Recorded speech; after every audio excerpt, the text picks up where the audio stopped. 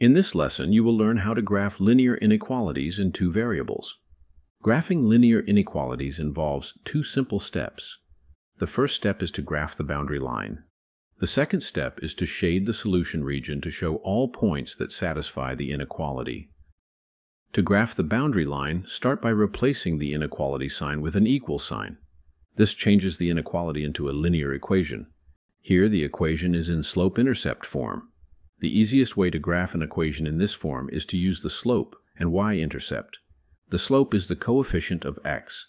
The y-intercept is the point 0, b. For this equation, the slope is 2/5 and the y-intercept is 0, 1. Now, plot the y-intercept on the coordinate plane. Then plot another point using the slope. Slope is rise over run, and here it is 2/5. When the rise is positive, we move up, and when it's negative, we move down. Here, the rise is positive 2, so we move up 2 units. When the run is positive, we move to the right, and when it's negative, we move to the left. Here, the run is positive 5, so we move to the right 5 units. Now, start at the y-intercept and move up 2 units. Then, move to the right 5 units, and plot the second point. Finally, draw the boundary line that passes through these points. If the inequality is less than or equal to or greater than or equal to, use a solid line. A solid line means points on the line are part of the solution to the inequality. If the inequality is strictly less than or greater than, use a dashed line. A dashed line means points on the line are not part of the solution to the inequality. In this example, the inequality is less than or equal to, so draw a solid boundary line. That completes the first step. The next step is to shade the solution region. To do that, first pick a test point that is not on the line. A great choice is the point 0, 0, since it is easy to work with. Then, substitute its coordinates into the inequality and simplify. 2/5 times 0 is 0, and 0 plus 1 is 1. Since this is a true statement, the test point satisfies the inequality. That means our test point is part of the solution region. If the test point makes the inequality true, shade the region that contains the test point. If the test point makes the inequality false, shade the region that does not contain the test point. Here, since our test point makes the inequality true, we shade the region containing the test point. That's your graph. Every point in the shaded region and on the boundary line is a solution to the inequality, while points in the unshaded region are not. Now let's work through an example with a strictly less than inequality. First, graph the boundary line by replacing the inequality sign with an equal sign. Like the previous example, this equation is also in slope-intercept form, but has no constant term. This means b is 0. So the slope is negative 1/3, and the y-intercept is 0, 0, right? Now, plot the y-intercept, which is at the origin. Then, plot another point using the slope. Slope is rise over run, and here it is negative 1/3. Place the negative sign in the numerator. This doesn't change the value of the slope since they are equivalent fractions. So the rise is 1 unit down, and the run is 3 units to the right. Now start at the y-intercept and move down 1 unit. Then move to the right 3 units and plot the second point. Finally, draw the boundary line that passes through these points. Since the inequality is strictly less than, use a dashed line, which means points on the line are not part of the solution. The next step is to shade the solution region. Pick a test point that is not on the line. Since 0, 0 is on the line, we can't use it. Instead, let's use the point 1, 1. It's always best to choose a point that is easy to work with. Now substitute the coordinates into the inequality and simplify. Since 1 is not less than negative 1/3, this statement is false, right? That means the test point does not satisfy the inequality, so it's not part of the solution region. Therefore, we shade the region that does not contain it. That's your graph for this example. Every point in the shaded region is a solution to the inequality, while points on the boundary line and in the unshaded region are not. Now let's move on to an example where the inequality is in standard form. As always, first graph the boundary line. Replace the inequality sign with an equal sign. This equation is in standard form. The easiest way to graph an equation in this form is to use the x and y intercepts.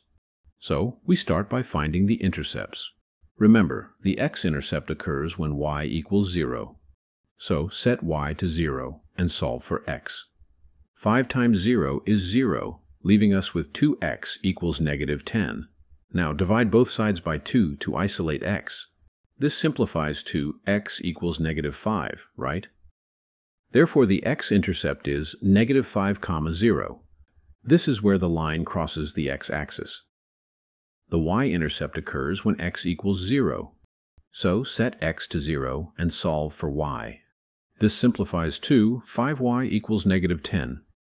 Dividing both sides by 5, you find that y equals negative 2. Therefore, the y-intercept is 0, negative 2. This is where the line crosses the y-axis. Now plot the intercepts on the coordinate plane. The x-intercept at negative 5, 0, and the y-intercept at 0, negative 2. Finally, draw the boundary line that passes through these points. Since the inequality is greater than or equal to, use a solid line. As you've seen so far, no matter the form, graphing inequalities always starts with graphing their related linear equations. So, mastering how to graph linear equations is key. If you need a refresher, check the links in the description. Next, to determine which region to shade, pick a test point that is not on the line. You can use 0, 0. Substitute it into the inequality and simplify. This is a true statement, right? So shade the region that contains the test point. That's your graph. Now it's your turn. Pause the video and graph the boundary line. Start by finding the x and y intercepts. The x-intercept occurs when y equals 0. Set y to 0 and solve for x. This simplifies to 4x equals 12, right? Dividing both sides by 4, you get x equals 3. So, the x-intercept is 3, 0. The y-intercept occurs when x equals 0. Set x to 0 and solve for y. This simplifies to negative 3y equals 12, right? Dividing both sides by negative 3, you get y equals negative 4. So the y-intercept is 0, negative 4. Now plot the intercepts on the coordinate plane.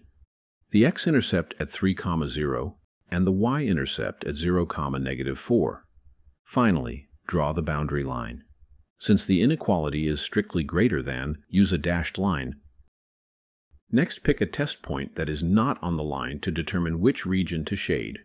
You can use the point 0, 0. Substituting it into the inequality and simplifying gives 0 greater than 12, which is false, right? So shade the region that does not contain the test point. That's your graph. Almost done. Now, let's take a quick look at cases where the boundary line is horizontal or vertical. As always, the first step is to graph the boundary line by replacing the inequality sign with an equal sign. The graph of y equals negative 2 is a horizontal line crossing the y-axis at negative 2. Since the inequality is strictly less than, use a dashed line. Next, shade the solution region. Pick a test point that is not on the line. You can use the point 0, 0. Substituting it into the inequality gives 0 less than negative 2, which is false, right? So shade the region that does not contain the test point. That's your graph. Now, what if the boundary line is vertical? You still need to follow the same steps. The graph of x equals 0 is a vertical line crossing the x-axis at 0. Since the inequality is greater than or equal to, use a solid line. Next, pick a test point that is not on the line to determine which region to shade. You can use the point 1, 1. Substituting it into the inequality gives 1 greater than or equal to 0, which is true, right? So shade the region that contains the test point. That's your graph. By the way, this channel has step-by-step lessons on solving systems of linear equations using substitution, elimination, and the graphical method. You'll also find lessons on solving quadratic equations by factoring, completing the square, and the quadratic formula, as well as quadratic inequalities and graphing quadratic functions. Plus, there are lessons on finding the domain of a function, polynomial long division, an introduction to trigonometry, and much more. Check the links in the description to explore them all. Give it a thumbs up and consider subscribing.